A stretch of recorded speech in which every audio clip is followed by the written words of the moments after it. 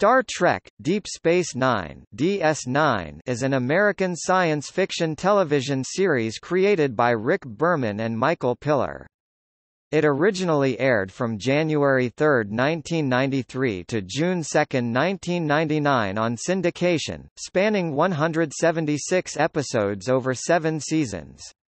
The fourth series in the Star Trek franchise, it served as the third sequel to Star Trek, the original series. Set in the 24th century, when Earth is part of a united federation of planets, it is based on the eponymous space station Deep Space Nine, located adjacent to a wormhole connecting Federation territory to the Gamma Quadrant on the far side of the Milky Way galaxy. Following the success of Star Trek: The Next Generation, Paramount Pictures commissioned a new series set in the Star Trek fictional universe. In creating Deep Space Nine, Berman and Piller drew upon plot themes developed in The Next Generation, namely the conflict between two alien species, the Cardassians and the Bajorans. Deep Space Nine was the first Star Trek series to be created without the direct involvement of franchise creator Gene Roddenberry, the first set on a space station rather than a traveling starship, and the first to have a person of color, Commander Benjamin Sisko Avery Brooks, as its central character. Changes were made to the series over the course of its 7-year run. For the third season, the starship USS Defiant was introduced to enable more stories away from the space station, while the fourth saw the introduction of Worf Michael Dorn, originally from The Next Generation, as a recurring character. The final 3 seasons dealt with a recurring story arc, that of the war between the Federation and an invasive Gamma Quadrant power, the Dominion. Although not as popular as The Next Generation, Deep Space Nine was critically well received. Following the success of Deep Space Nine, Paramount commissioned Berman and Brannon Braga to produce Star Trek: Voyager, which began in 1995. During Deep Space Nine's run, various episode novelizations and tie-in video games were produced. After the show ended, various novels and comics continued the crew's adventures.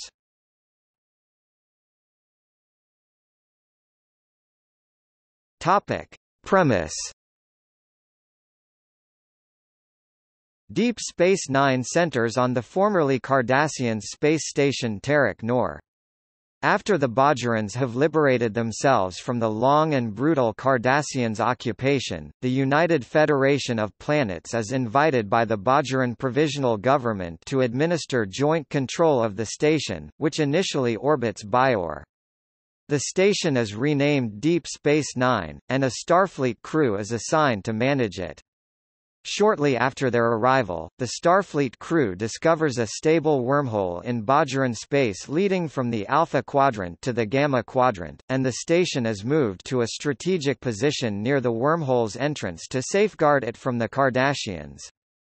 Deep Space Nine and Bajor quickly become a center for exploration, interstellar trade, political maneuvering, and open conflict.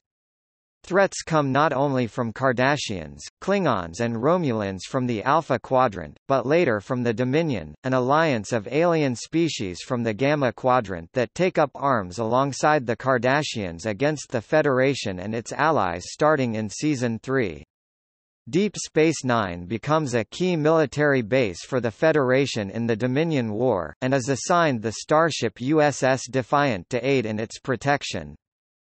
According to co-creator Berman, he and Piller considered setting the new series on a colony planet, but they felt a space station would appeal more to viewers, and would save the money required for a land-based shows on location shooting. They did not want the show set aboard a starship because Star Trek: The Next Generation was still in production, and in Berman's words, it seemed ridiculous to have 2 shows, 2 casts of characters, that were off-going where no man has gone before. While its predecessors tended to restore the status quo ante at the end of each episode, allowing out-of-order viewing, DS9 contains story arcs that span episodes and seasons.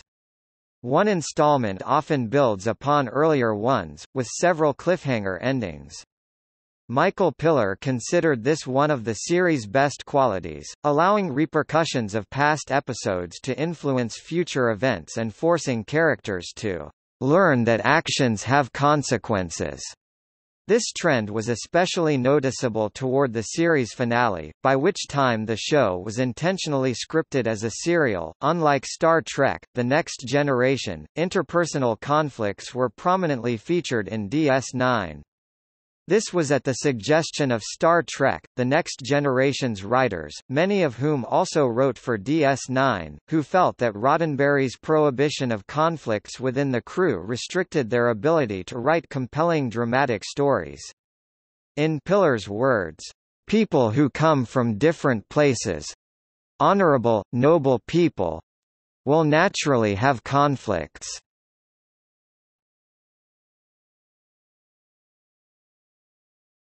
Topic: Cast.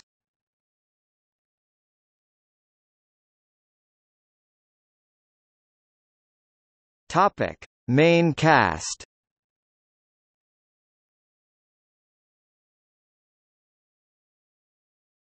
Topic: Supporting cast.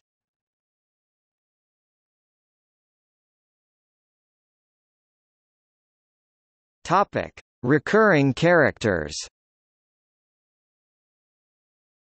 The setting of the series—a space station rather than a starship—fostered a rich assortment of recurring characters.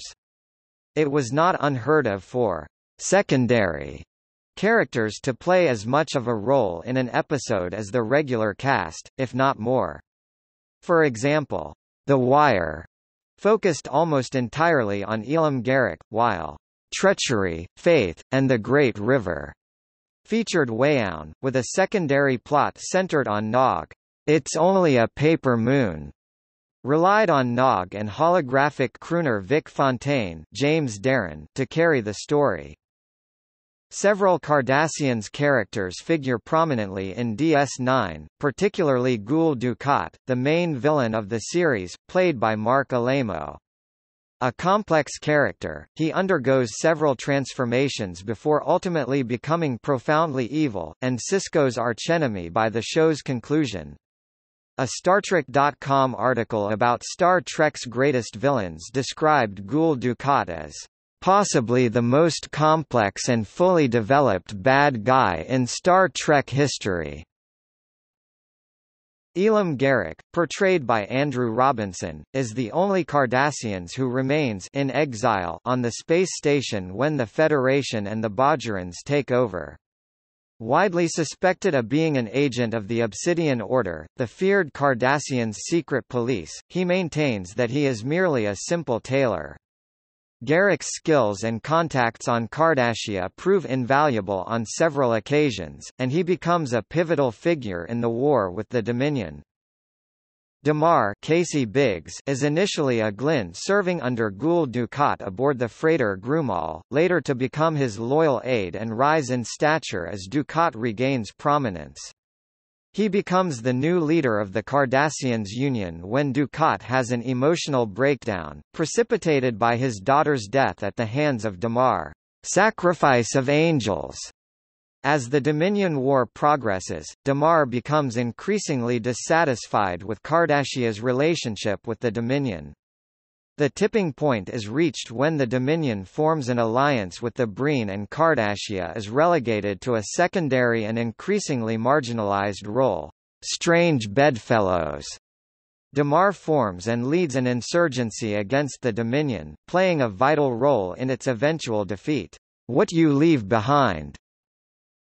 Jeffrey Combs of Reanimator fame has stated that he had auditioned for the role of William Riker on Star Trek: The Next Generation, but when Jonathan Frakes, who won the part, later directed the DS9 episode, Meridian, he recommended Combs for a part. Combs made his Star Trek and DS9 debut as a one-episode alien named Tehran, before being cast as the Ferengi Brunt and the Vorta Wayown. He would go on to appear in 31 episodes of DS9, playing 4 distinct characters—5, if one counts the Mirror Universe version of Brunt. In The Dogs of War, He also became one of the few Star Trek actors to play two distinct roles, Brunt and Weyoun, in the same episode. He also appeared in the series Star Trek: Enterprise as the Andorian Commander Shran. He is one of the few actors to have appeared in 3 Star Trek series. In addition to Quark and his brother Rom, Max Grodenchik, several other Ferengi had recurring roles, among them their shrewd mother Ishka, Andrea Martin, later Cecily Adams, who eventually engineers a social revolution on the Ferenginar, the Ferengi home world, Rom's son Nog, Aaron Eisenberg, the first Ferengi to join Starfleet, and Grand Nagus Zek, Wallace Shawn, the Ferengi leader. Though she is Bajoran, the character Lita Chase Masterson, a Dabo girl in Quark's bar and later Rom's wife, is sometimes involved in the Ferengi storyline. After Ishka's social revolution, Grand Nagus Zek names Rom as the Grand Nagus to lead the new Ferenginar. The Klingon Empire plays a more significant role in DS9 than in any other Star Trek series. Aside from Worf, recurring Klingon characters include Chancellor Gowron, Robert O'Reilly, leader of the Empire, who previously appeared in The Next Generation. In one of the series' final episodes, he was challenged and killed by Worf for sending Klingon troops on suicide missions to discredit General Martok J. G. Hertzler during the Dominion War. After killing Gowron, Worf passes leadership of the Empire to Martok. Kor, a Klingon character from Star Trek, the original series, resurfaces in 3 DS9 episodes. One of them, Blood Oath, unites Kor with 2 other Klingons from the original series, Koloth and Kong. John Colicos, William Campbell and Michael Ansara reprised their original series roles. Morn is a minor character who is a fixture in Quark's establishment, sitting at the bar over the course of 7 years. According to the Star Trek Encyclopedia, it became a running joke that, despite the other characters' remarks on how talkative and funny he is, he never speaks a word on camera. Morn did have a line in the script for pilot episode, Emissary, but it was cut due to run-time considerations, after which the creators conceived the joke that he never talks.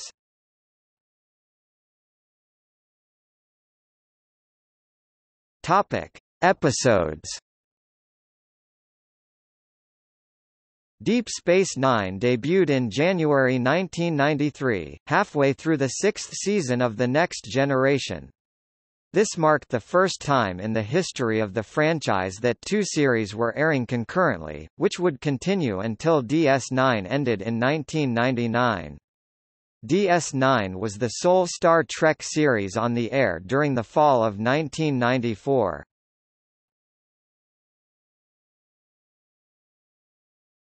Topic: Plots.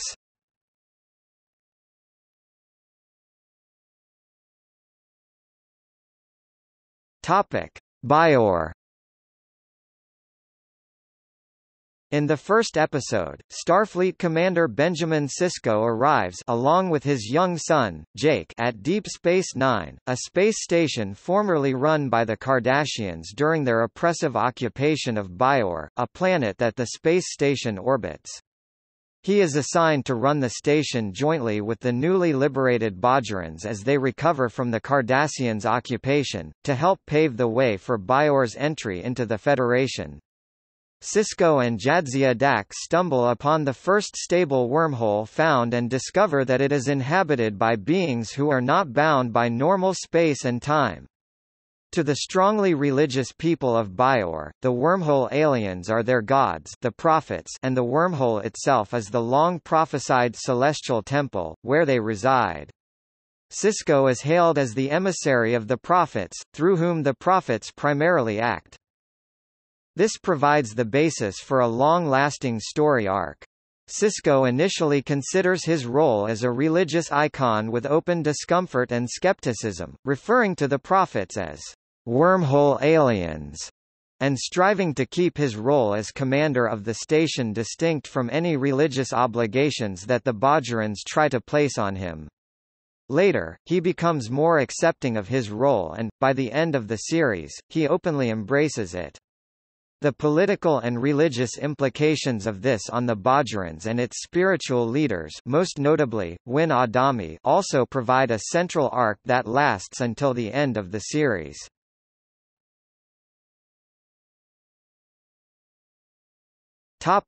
The Maquis. The station crew early on has to contend with a human resistance group known as the Maquis. Rooted in the events of the Next Generation episode, Journey's End, in which Native American settlers refuse to leave when their colony world is given to Cardassia as part of a treaty, the Maquis are an example for the show's exploration of darker themes. Its members are Federation citizens who take up arms against Cardassia in defense of their homes, and some, such as Calvin Hudson, a longtime friend of Sisko's, and Michael Eddington, who defects while serving aboard the station, are Starfleet officers. The show's sharp departure from traditional Star Trek themes can be seen in episodes such as For the Cause, in which Eddington complains to Sisko, "Everybody should want to be in the Federation. Nobody leaves paradise. In some ways, you're even worse than the Borg. At least they tell you about their plans for assimilation. You assimilate people and they don't even know it." The Maquis also allow DS9 to subvert some long-standing Star Trek icons. Thomas Riker, a duplicate of Enterprise D First Officer Commander William Riker, also played by Jonathan Frakes, character first appeared in Saint TNG's Second Chances episode, is revealed in the episode Defiant to be a member of the Maquis who gains access to the station's crew and facilities by impersonating the Enterprise's Riker.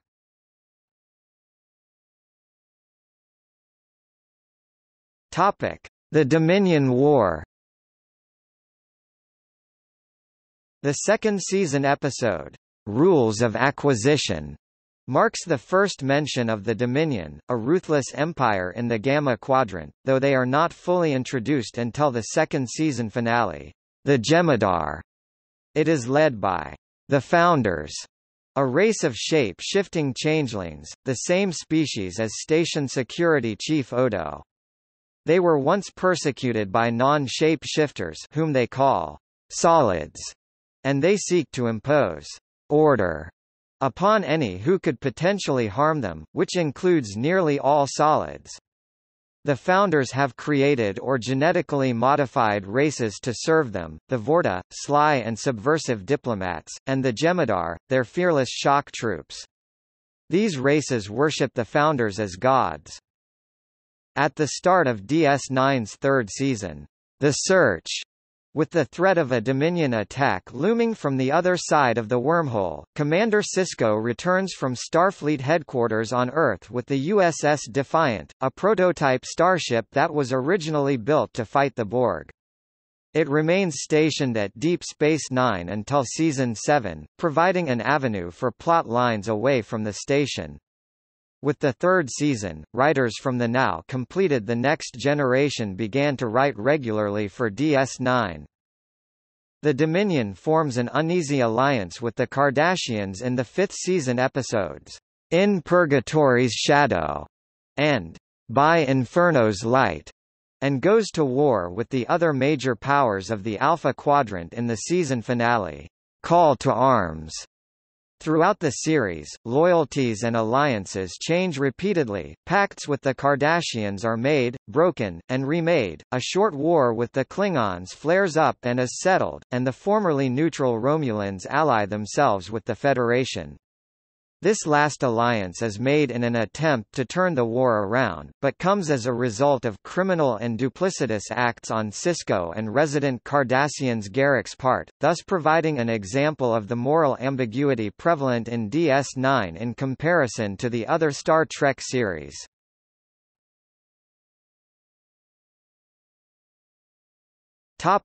Section 31.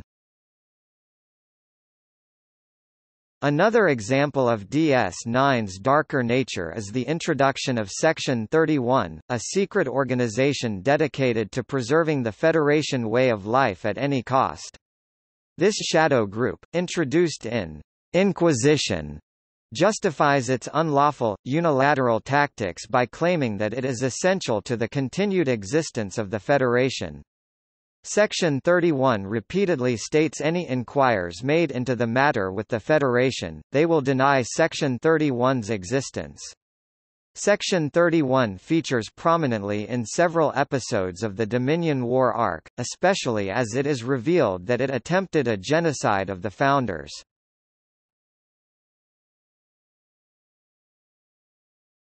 The Ferengi. In DS9, the Ferengi are no longer an enemy of the Federation, but rather an economic power whose political neutrality is, for the most part, respected. A number of episodes explore their capitalistic nature, while others delve into the race's sexist social norms. Unlike their depiction in Star Trek, The Next Generation, where they were generally portrayed as sexist buffoons for comedic purposes, in DS9 they received a more complex depiction, with the female partner Ishka of the Grand Nagus leading a women's rights rebellion on the Ferengi homeworld, and Rom, Quark's brother, leading a strike against unfair working conditions in Quark's bar. Also, Jake Sisko's best friend, Nog, has to deal with Starfleet's more liberal attitudes towards women while Jake learns to deal with his friend's cultural background in a respectful manner rather than risk the loss of their friendship. Nog later decides to join Starfleet, the first Ferengi to do so.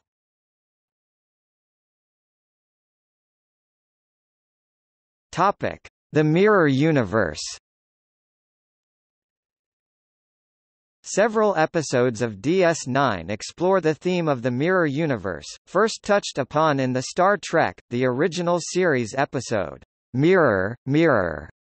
In the second season episode, Crossover, the DS9 crew first becomes aware of this alternate universe when Kira and Dr. Bashir experience operational difficulties while traveling through the wormhole and wind up back on the station in the Mirror Universe dominated by the Klingon Cardassians alliance. They discover that it is not DS9 to which they have returned but Tarek Nor. Bajor is not friendly and there is no Federation here. Terrans, as they are called in this universe, are ruthless barbarians according to the Intendant, Kira's mirror self. The Terran Empire occupied Bajor for decades, much as Cardassia had in the normal universe. The Klingon Cardassians alliance eventually formed and Bajor was freed from Terran occupation, later enslaving Terrans as ore miners on the orbiting space station Tarek Nor. Enslaved as they are, the Terran workers liberate themselves and form a resistance movement, as seen in several other DS9 episodes. Through the Looking Glass, Shattered Mirror, Resurrection, The Emperor's New Cloak.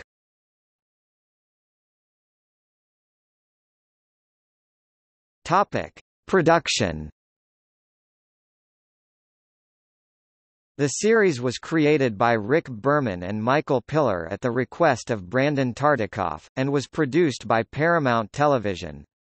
As overall head of Star Trek production, Berman served as executive producer for the series's entire run. Piller initially served as second executive producer and showrunner, but left the series in 1995 to manage Star Trek, Voyager. Writer Ira Stephen Bear was promoted by Berman to replace Piller as showrunner and held that role for the remainder of the series.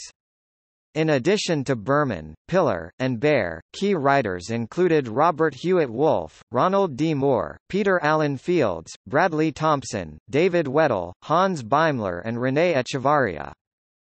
DS9 was the first television series in the Star Trek franchise to use computer-generated imagery (CGI) for exterior space shots. Although a few other television series, like Babylon 5, were using CGI exclusively to avoid the high expense of model photography, the Star Trek franchise had continued to use primarily physical models for exterior space shots because producers felt models provided more realism. The USS Defiant was the first full-fledged starship in the Star Trek franchise to have a CGI model used in regular production. It was first built and animated by VisionArt, which was responsible for the morphing of Odo. The CGI Defiant was featured heavily in the Season 4 episode, Starship Down, where it battled a CGI Jemadar ship in a CGI gas giant's atmosphere. However, DS9 also continued using models where needed, such as the Season 4 premiere and the alternate universe episode, Shattered Mirror. During the battle sequences between the Federation and Klingon fleets, the effects department used Playmates toys, Ertl model kits and Hallmark Bird of Prey Christmas ornaments in the background in an effort to keep production costs down. The series started using Foundation Imaging and Digital Muse in 1997, seasons 6 and 7, for its effects as part of the ongoing storyline of the Dominion occupation of the station. However, the Deep Space Nine station itself remained a physical model throughout the series' 7-year run except for the final scene of the series. In October 2006, the physical model of the station was sold for $132,000 in an auction at Christie's Auction House in New York City. The opening sequence was likewise modified in the fourth season, most notably by the introduction of CGI inserts of construction work being performed on the station's exterior by suited maintenance crews, and more docking and launching activity by ships, along with subtle colored wisps of nebulae added to the background starfield. Accordingly, the solo trumpet, preceded by a solo French horn, featured prominently in the main theme by Dennis McCarthy to accentuate the lonely isolation of the outpost, was augmented by a chorus of brass as the station attained a more bustling atmosphere following the presence of the wormhole. The digital effects were done at television resolution and thus the series cannot be re-released in HD format without redoing the special effects.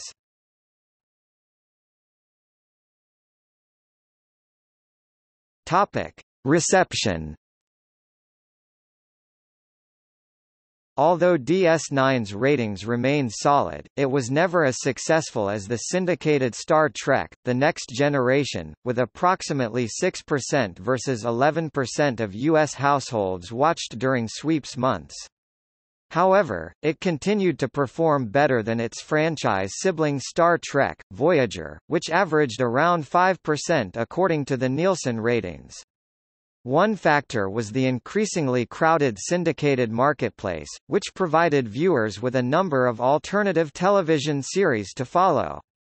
Another factor was the minimal promotion for DS9, as Paramount focused its efforts on its flagship network series Star Trek: Voyager. From 1995 onwards, most of the independent stations joined new networks UPN and the WB, and these primetime shows gradually pushed syndicated programming into less favorable time slots as the U.S. television market expanded from 4 networks in 1987 when TNG premiered to 6.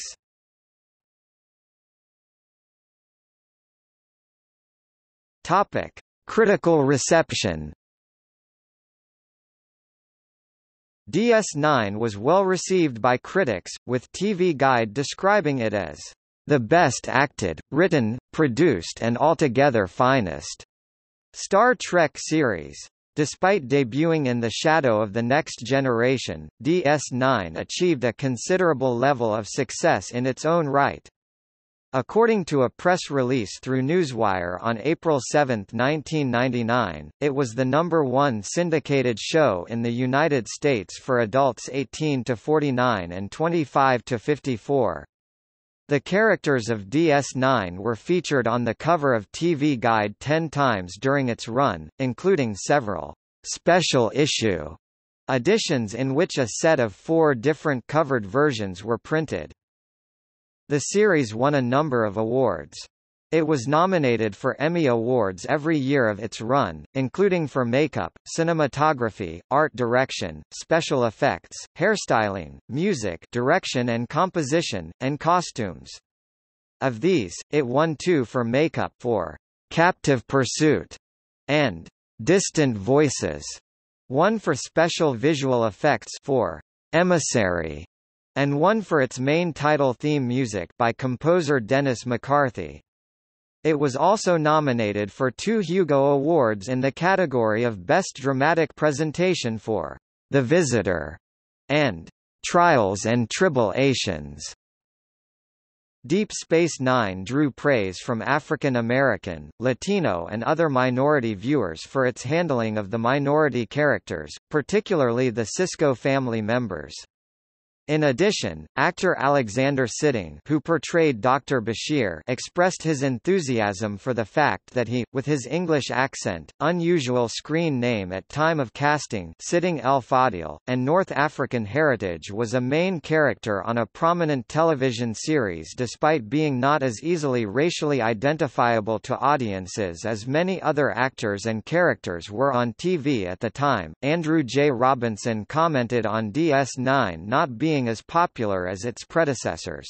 "It's not the most popular because it's the most morally ambiguous. Whenever you have characters who are gray rather than black and white. Although they are more interesting, they are more difficult for people to get a handle on. I loved DS9 because they were gray, because the characters were not easily definable, but that's not for everybody." Author Terry J. Erdman commented, DS9 was never as popular as its 2 predecessors, although it arguably was a more critically acclaimed series.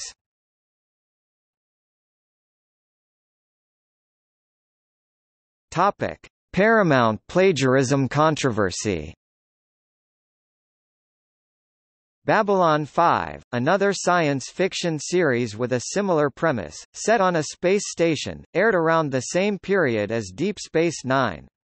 Babylon 5 creator J. Michael Straczynski indicated that Paramount Television was aware of his concept as early as 1989, when he attempted to sell the show to the studio, and provided them with the series Bible, pilot script, artwork, lengthy character background histories, and plot synopses for 22 or so planned episodes taken from the overall course of the planned series. Paramount declined to produce Babylon 5, but later announced Deep Space Nine was in development, 2 months after Warner Bros. Announced its plans for Babylon 5. Straczynski stated that, even though he was confident that Deep Space Nine creators Rick Berman and Michael Piller had not seen this material, he suspected that Paramount executives used his Bible and scripts to steer development of Deep Space Nine. He and Warner did not file suit against Paramount, largely because Straczynski did not see it as a productive option, with negative repercussions for both TV series. In 1993 he responded to a Deep Space Nine fan who saw the lack of legal action as proof that Straczynski's allegation was unfounded. "If there is any, to use your term, winking and nudging going on, it's on the level of, okay, you Paramount know what happened, and I know what happened, but let's try to be grown up about it for now, though I must say that the shape-changing thing nearly tipped me back over the edge again. If there are no more major similarities that crop up in the next few weeks or months, with luck we can continue that way."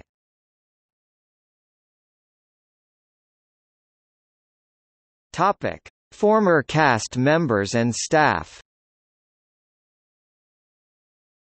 In a 2007 interview with IF magazine, George Takei, who had played the character Hikaru Sulu in the original series, criticized DS9 for being the polar opposite of Gene Roddenberry's philosophy and vision of the future. However, D.C. Fontana stated in an interview that Roddenberry would have liked it and its dark themes, since he was a World War II veteran. B.J.O. Trimble, one of the major forces behind the letter-writing campaign that helped renew the original series for its third season, commented that she thought Roddenberry would have come to like DS9, had he lived to see it, and that the only reason there were not full battles in early Star Trek is lack of funds to pull it off, and lack of technology to show it. Otherwise, GR would certainly have added it, he knew what audiences liked. Roddenberry is quoted in the making of Star Trek DS9 as having doubts that a non-exploration show could work, and being displeased with early concepts presented to him in 1991. However, Rick Berman stated in the Star Trek, Deep Space Nine companion that Roddenberry had given him his blessing for developing it close to his death. At Shore Leave 14 in July 1992, Majel Barrett commented on Roddenberry's involvement, saying, "He knew about it, but he was not about to become involved. He had done what he wanted to do and that was it. He just wished them Godspeed and go ahead. And as long as the name Star Trek is on it, yes, the estate will have a part of the action." Ronald D. Moore, one of the series' main writers who previously wrote for Star Trek, The Next Generation and went on to create the reimagined Battlestar Galactica, praised the show as the ultimate achievement for the Star Trek franchise. In 2002, "I think Deep Space Nine was the show that really took Star Trek as far as you could take it. You have the original series which is a sort of a landmark, it changes everything about the way science fiction is presented on television, at least space-based science fiction. Then you have Next Generation which, for all of its legitimate achievements is still a riff on the original. It's still sort of like, okay, it's another starship and it's another captain, it's different but it's still a riff on the original. Here comes Deep Space Nine and it just runs the table in a different way. It just says okay, you think you know what Star Trek is, let's put it on a space station, and let's make it darker. Let's make it a continuing story, and let's continually challenge your assumptions about what this American icon means. And I think it was the ultimate achievement for the franchise.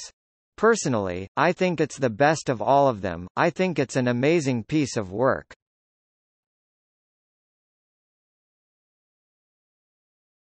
Topic: Multimedia.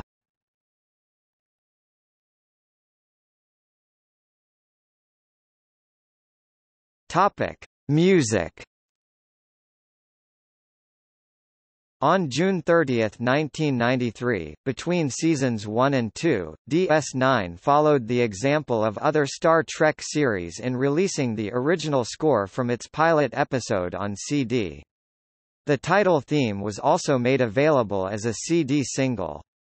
Music from several other episodes is included on the Best of Star Trek releases, originally created in the hope that Frank Sinatra Jr. would take the role. The character Vic Fontaine, instead played by 1960s heartthrob James Darren, was introduced in the sixth season episode, His Way.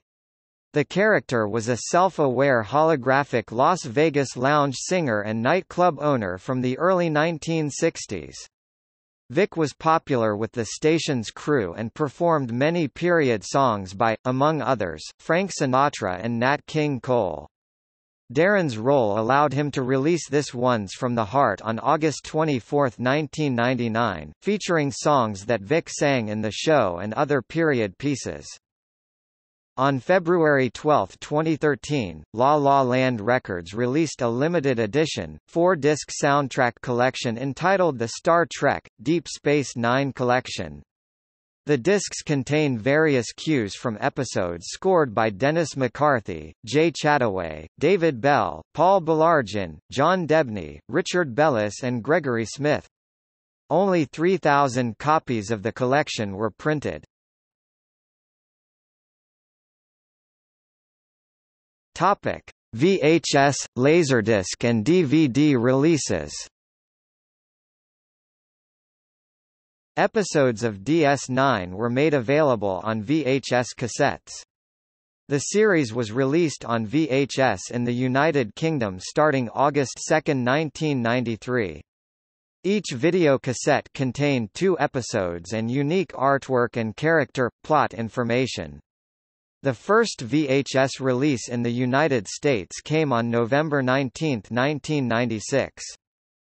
Beginning in 1996, DS9 began releases on Laserdisc. Picture and sound quality in this format was significantly better than that of VHS cassettes, however, the Laserdisc format was discontinued in 1997. Only 30 discs, or the first 60 episodes, were released, comprising the first, second and part of the third season before Pioneer halted its production of Star Trek Laserdiscs in October 1999. DS9 Laserdiscs were also produced for the Japanese and European markets.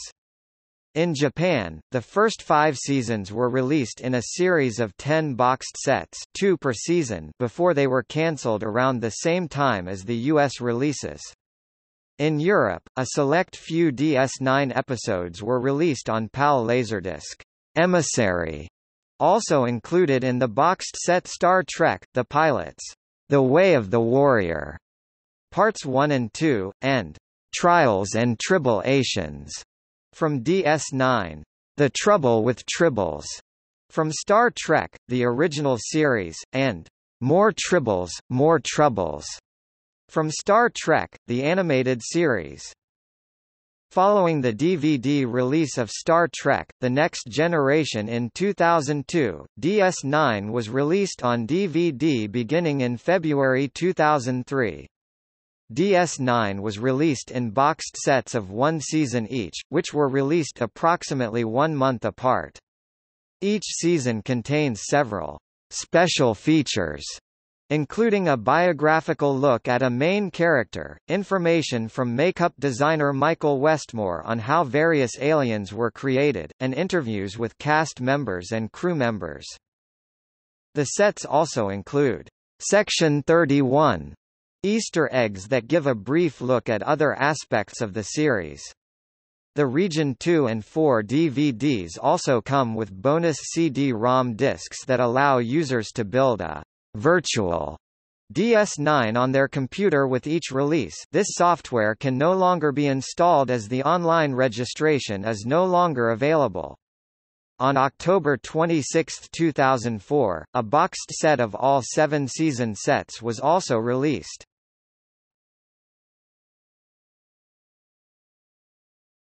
Topic: What We Left Behind documentary 2018. In 2017, Ira Steven Behr announced he had reconvened much of the former cast and crew of Deep Space Nine for a documentary film entitled What We Left Behind. As of February 2017, the documentary was partially finished, according to Behr, with an Indiegogo fundraising page set up to crowdsource the rest of the money needed to complete it. In addition to interviews with cast and crew, the documentary will explore Deep Space Nine's legacy. Behr also reconvened the series' old writer's room to develop a script for the first episode of an imagined 8th season, which will be featured in the film. In 2017, a tentative release date is in 2018. In the summer of 2018, the makers scheduled special release events starting in October 2018. The fundraiser surpassed its target of nearly $150,000 within a day of going live. It went on to raise over $500,000 by March 2017, almost 4 times the amount requested. When it concluded, it had raised over $631,000 from thousands of donators. The development of What We Left Behind was taking some extra time due in part to the large amount of material for editing and technical challenges. This includes crafting special effects footage and working with CBS to make high-definition scans. The makers also expanded the amount of footage that is being remastered, and innovated with a 16:9 scan of the original DS9 film. In August 2018, it was announced the documentary would have original music scored by Star Trek veterans Dennis McCarthy, 256 Star Trek episodes scored, and Kevin Kiner, 10 Star Trek episodes scored. The documentary's producer is Kai de Mello Folsom, in consultation with the Trekiverse family including Star Trek franchise legends such as Michael Okuda, Jonathan West, and Doug Drexler.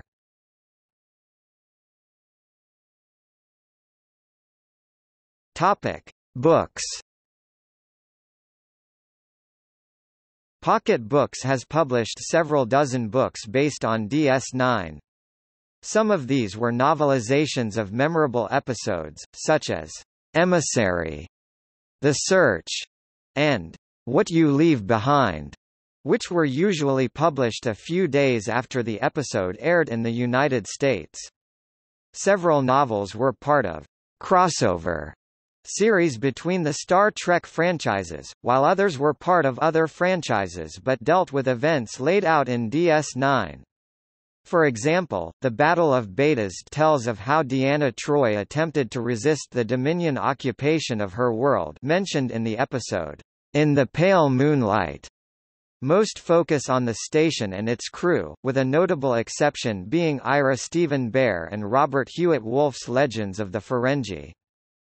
The Millennium series by Judith and Garfield Reeves Stevens, published by Pocket Books beginning in 2000, consists of The Fall of Tarek Noor Book 1, The War of the Prophets Book 2, and Inferno Book 3. The series lays out an alternate ending to DS9. The novels were actually written before the series concluded, in which a second wormhole is created by the actions of a number of shady characters, destroying the station.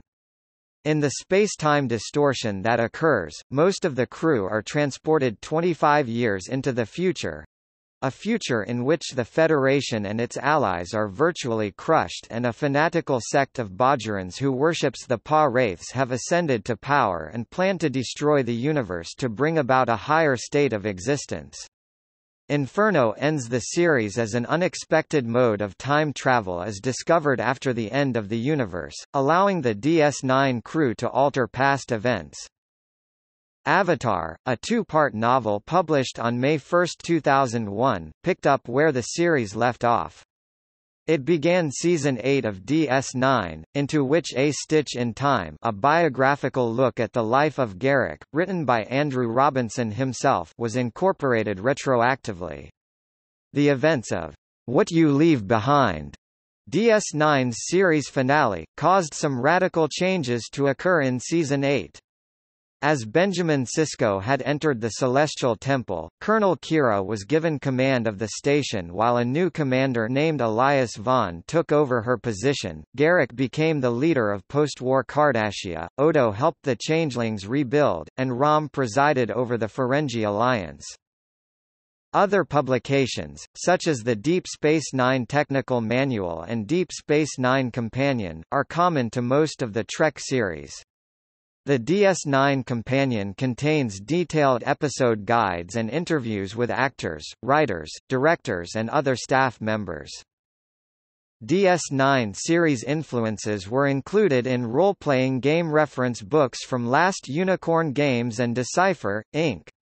Additionally, several novels have also been released in audio form, narrated by René Auberjonois and Armin Shimerman among others.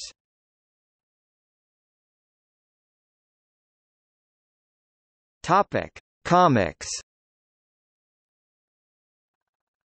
Outside its line of novels, DS9 has been the subject of several comic books published by Malibu Comics, Wildstorm Comics, Marvel Comics and IDW. One comic is a spin-off, detailing Nog's experiences at the Starfleet Academy. Another DS9 comic book series became an exceptional example of licensed Star Trek works influencing each other, as a major character from Wildstorm's N-Vector, Tiras Jast, appeared in the Avatar, Part 1 novel.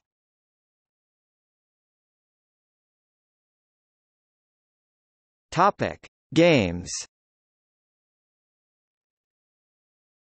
Several video games focusing on DS9 have been released. The first was Crossroads of Time, a 1995 side-scrolling game released for the Super NES and Genesis. The game takes place around the time of the series premiere, borrowing some stories from early episodes such as Past Prologue and creating others. A number of problems reportedly impeded the game's development process, and it was met with mixed reactions. 3 DS9 themed games were released for the PC, Harbinger in 1996, The Fallen in 2000, and Dominion Wars in 2001.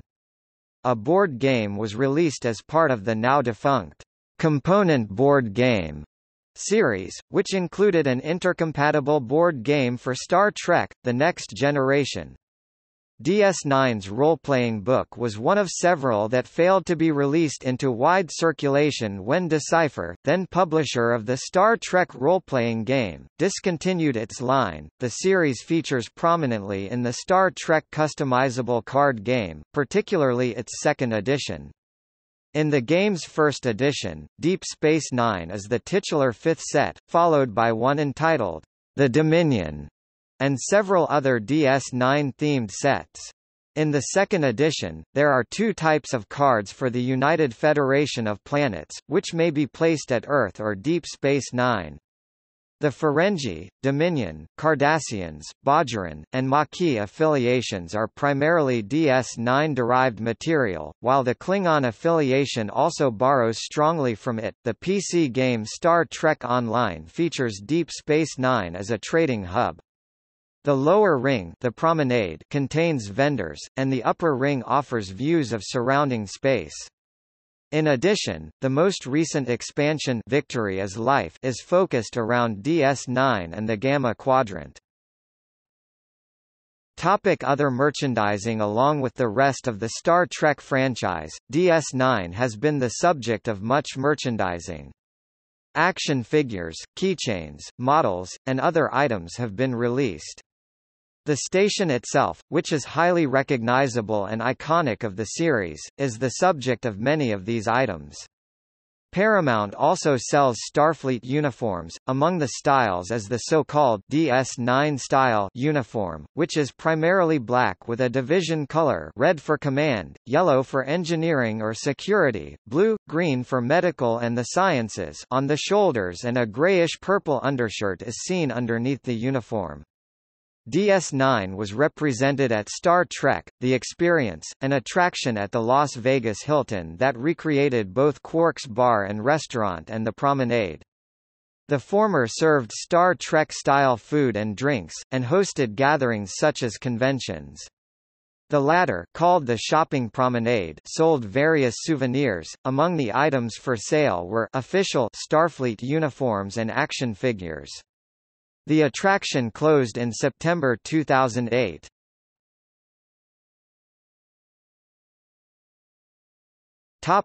See also: List of Star Trek: Deep Space Nine episodes.